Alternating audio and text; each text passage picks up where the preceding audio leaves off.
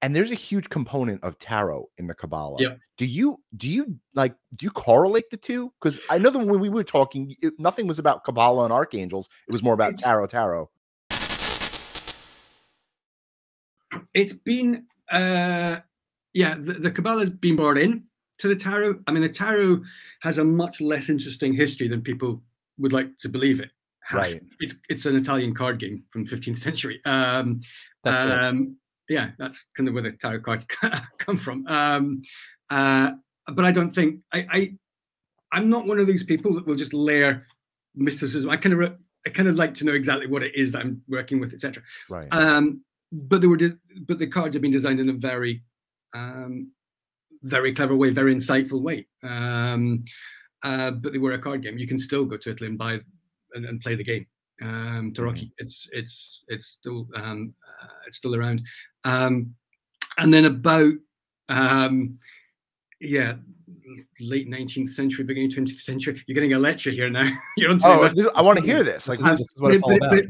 But there were a few people. It went from Italy to France. The deck. And there's a few people who picked it up and started using it for what we would call fortune telling. No, but it wasn't used as prior to that. It wasn't. It was just a card deck that was created for the very rich nobility back in Italy. So it was around for 400 years before it ever became a fortune telling tool.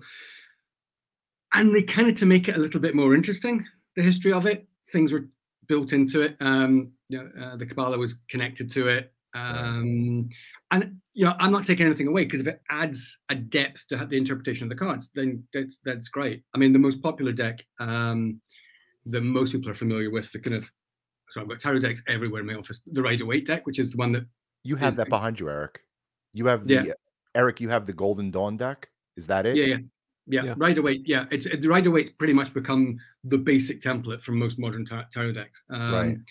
And when that was designed, they basically chucked everything, including the kitchen sink, mysticism-wise, at that deck to make it look appealing and make it. I'll be honest, I'm not a great fan of that deck, but it's the one that's most commercially available.